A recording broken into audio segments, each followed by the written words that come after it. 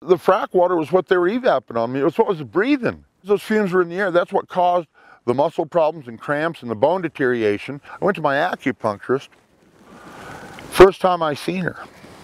And I called her first, and she said to soak in Epsom salts and baking soda, just as hot as you can possibly stand it. So I did. After 2 weeks, I could move again. But you'd be amazed. It turned the water, okay, the color of this wheatgrass right here. That's the color the water would be after you soaked in it. We have senators and shit here that say we can't put in the frack rules because we're violating people's personal property rights because we won't let them develop their minerals. Well, what about the toxic trespass of the development of those minerals on the people who live there? Not the people who own the rock under the ground a mile, but the people who live and have to survive on the surface.